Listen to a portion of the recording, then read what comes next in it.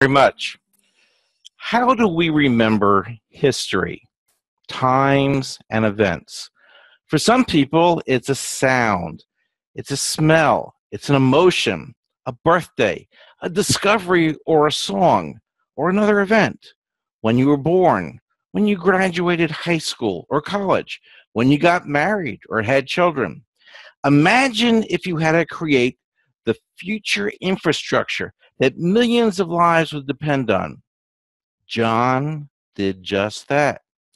Fellow Toastmasters and dignitaries, guests, today I'm going to share with you my thoughts and recollections about John Wittgenstein, a member who was the founding father of emergency medicine. I want you to picture in your mind this scene. Joe was driving in California on US 1, the Pacific Coast Highway.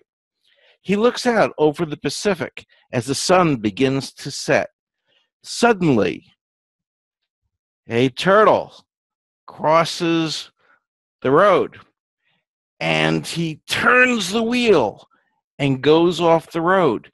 You can hear the streaking as he loses control of his vehicle. He landed partially down on a cliff, perched and unsteady. His airbag deployed. He is bleeding from his face. He has pain in his abdomen. His concentration is wavering. He raises his iPhone and calls for help before he passes out. But what would happen if it was 1960?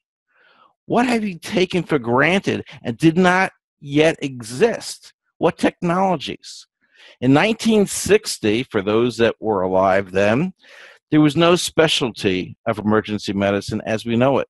There was not an EMS system. There were no paramedics, EMTs, advanced cardiac life support, or advanced trauma life support. There was no trauma system to take him to a specialized hospital. There were no smartphones. Hospitals did not have emergency departments. If a hospital did have an ER, an emergency room in the basement of the hospital, it was staffed by all members of the hospital, including the psychiatrist, the dermatologist, the pathologist, family practitioners, and pediatricians and internists, amongst others. The public began to realize that they wanted to go to a hospital in times of need and meet doctors who were actually trained to take care of them. In 1965, a group of physicians in Alexandria, Virginia, got together and formed the first group of full-time emergency medicine physicians.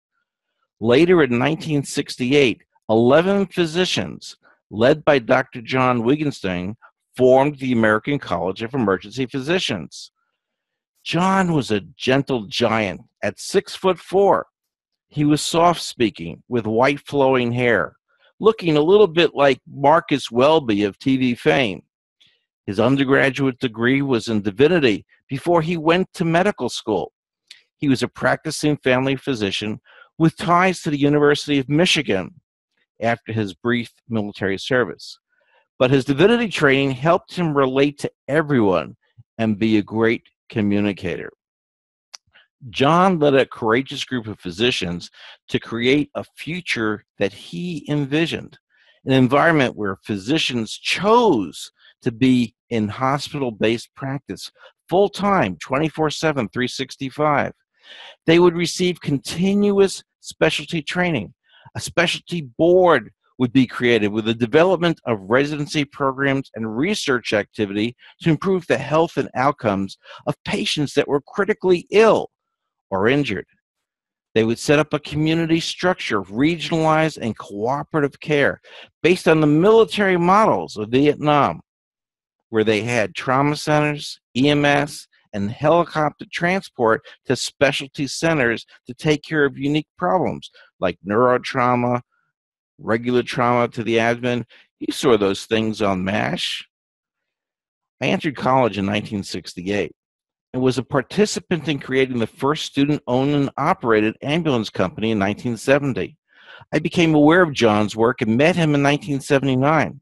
His enthusiasm for emergency medicine was infectious. He infected me and directed me into a lifelong career in emergency medicine. It was 50 years ago that John's leadership created the American College of Emergency Physicians, known as ACEP. John is no longer here, but look back to what he had accomplished.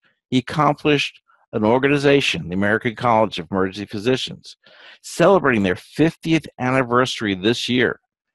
ACEP holds many delegated seats at the AMA, a testament to their participation and recognition by the entire House of Medicine. The American Board of Emergency Medicine was created and granted full primary board status in 1989. It administers board certifying and sub-certification examinations. There are now more than 185 residencies in emergency medicine, with more than 7 subspecialty boards, all coming from John's vision. There are now more than 37,000 members of ACEP. Training in advanced cardiac life support, basic life support, advanced trauma life support, and PALS, which is pediatric advanced life support, is widespread, and trauma systems exist throughout the country because of John. Emergency physicians are medical directors for much of the EMS system. All of these structures and foundations owe their existence in part to John Wittgenstein. One person can affect change. One person can make a difference. One person can change the world. Are you ready to make that difference? Are you ready to leave your mark on history? Thank you, Mr. Toastmaster.